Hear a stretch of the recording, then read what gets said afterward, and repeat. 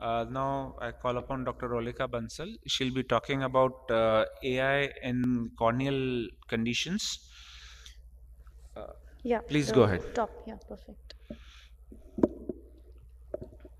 Arvind, you are the chairman of this program. By the time the slides come, you can introduce yourself and. Yeah, sorry. No, Arvind, So, I welcome you all for this wonderful session on everything real about the unreal artificial intelligence in ophthalmology.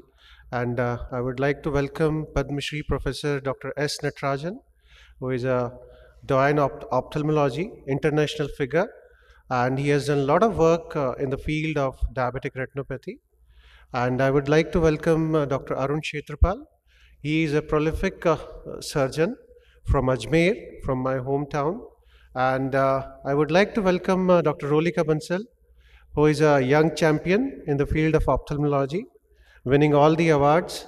So, and myself, I am professor and head at All India Institute of Medical Sciences, Hyderabad. Over to you, Dr. Rolika. Right. So just a disclaimer that I'm presenting this presentation on behalf of Dr. Modini. This is absolutely her work, and since she couldn't be here as she had some prior commitments and travel issues, so this is her presentation and absolutely hers. I'm just speaking on her behalf.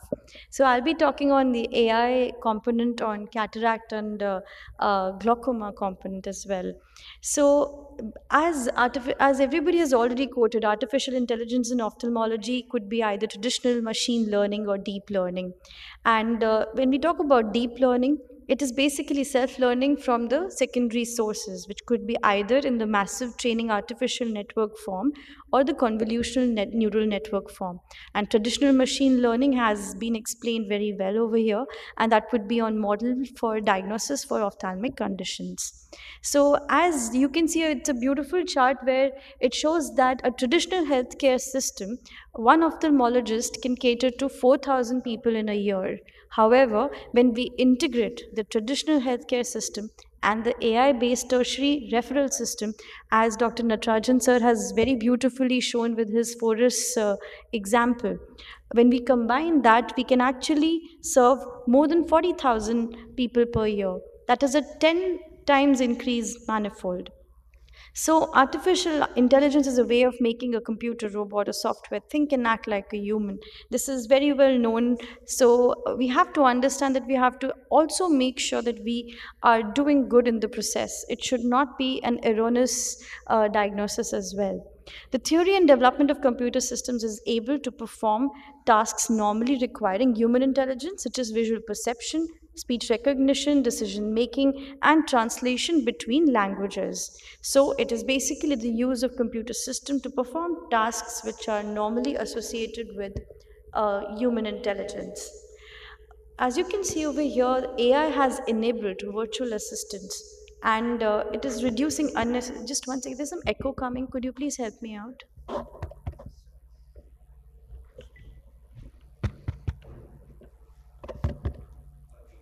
Yeah, that's fine now. It's still echoing, but okay, I'll go ahead. So the AI-enabled virtual assistants are basically reducing the unnecessary hospital visits. It is giving 20% of time back to the nurses. We are able to help them out. The workflow assistants are also helping doctors free up 17% of their schedules. And we all know that we, even as ophthalmologists, have quite a working hectic schedule.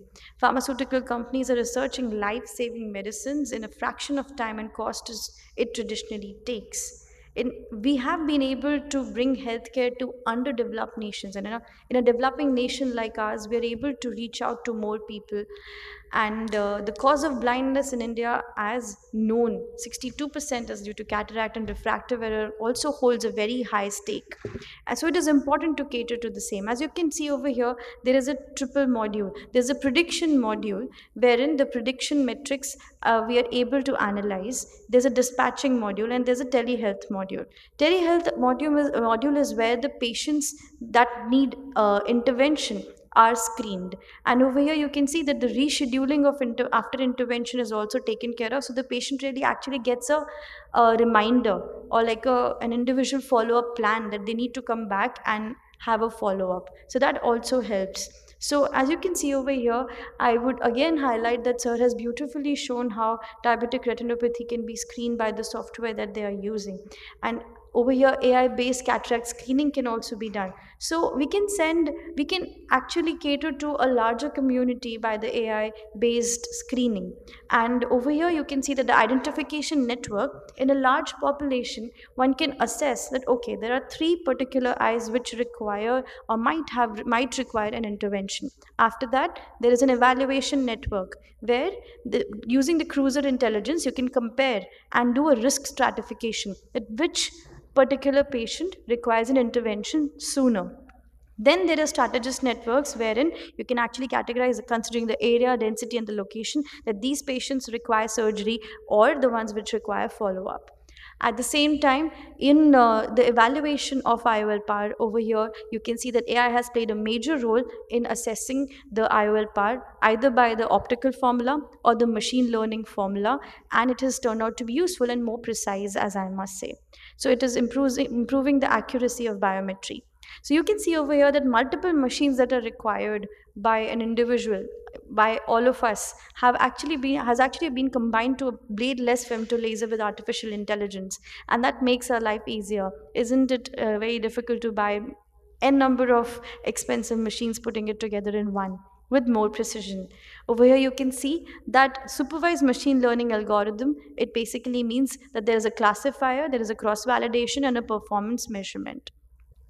Also, you can see that these are the basic programs which have been able to identify the errors which are being made. So here, the novice surgeon, which is who is learning to do phaco chop, has been able to assess whether the hand position is correct or not, the holding of instruments. Here you can see the eye is not in primary. The safety with the cannula use. The surgeon is not really holding the hub of the cannula. So these can be identified and these can be corrected. So you can actually put your surgeries through and assess whether you require any change or not, which can be covered by artificial intelligence. So over here you can see that there's an initial grouping and a refractive error like myopia. So myopia screening is done, you've established the files, you've done an AI analysis, you've done a progression risk stratification, and then there's a continuous management. It doesn't end here.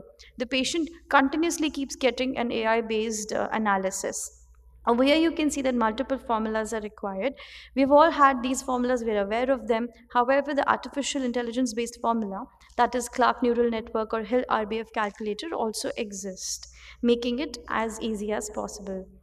And another example is when you have to assess the disc status in glaucoma patients. It has been shown by Sir previously as well that the fundus photo, the OCT imaging, and the perimetry imaging, all of that have been put into the AI algorithm, which can be classified into likely glaucoma, not classifiable, or not glaucoma.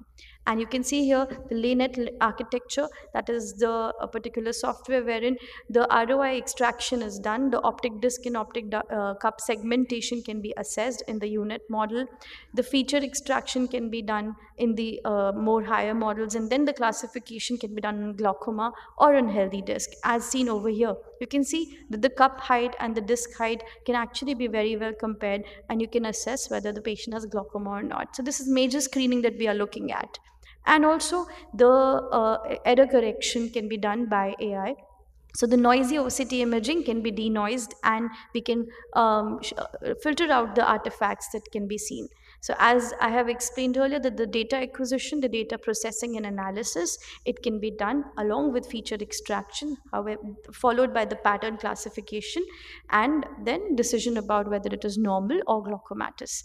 As beautifully explained by Sir, that the diabetic retinopathy component has also been very well assessed by artificial learning. So all I can say is that artificial intelligence cannot really replace human intelligence, but artificial intelligence can surely reach where human intelligence cannot. And Professor Natarajan has shown a very good example for the same. Thank you. Wonderful, Rolika. Anybody wants to question or comments? Arun? You can be ready now. Next is yours. It would be good to see artificial intelligence helping us in especially the biometry, because I feel that the biometry is a very important part of cataract surgery, and most of the errors which creep in. So, where do you think the artificial intelligence can help us in biometry? I, in fact, feel that the assessment by artificial intelligence is going to be more precise in biometry than the human assessment, because of course there is more chances of errors in human assessment than artificial intelligence assessment in biometry zone. Not only that, I feel that by just looking at the A scan, the AI should be able to tell us whether this A scan has been done properly or not, or it needs to be done again, or something like that. I Yes. think there's one field where it can help us in. And wonderful talk, Dr. Rolika. Thank you very much. So again, Arvind, courtesy you want to to make a Dr. comment or Modini. something? Yeah, means I would like to quote one AI-based means application that can be placed over the glasses, and when we are doing all our daily routine work, so that it decides which type of intraocular lens should be implanted in that particular type of person. So AI has definitely evolved, and it is helping the ophthalmologists and helping in the cause of serving the mankind. Thank you. No, I Thank you. think as you everybody mentioned, I think you also Rolika mentioned that it's not going to replace doctors, but at the same time, that definitely we should any technology. I think whether it's a phaco machine or a vitrectomy machine or a car, we have to be the master, and we should not be a slave to the technology. We should know to use them. I mean, there are robotic cleaning available. It's all AI based, Yeah, which cleans. definitely means I believe, personally believe, and I've worked in AI also. We have developed a few applications. So, whatever we are developing, it needs to be supervised. AI should not replace the judgment of ophthalmologists, but it should rather assist Yeah, the ophthalmologist in judging and definitely, deciding. Yes. definitely. But here you are using AI where even a illiterate, I Yeah. tell them any sweeper we can train them. Instead of only doing that, he can do the retina. He can take photo and then the AI will do the thing. The AI Treatment will will, be done by the doctor. yeah, So we can use the technology to the as an every assistant to human being in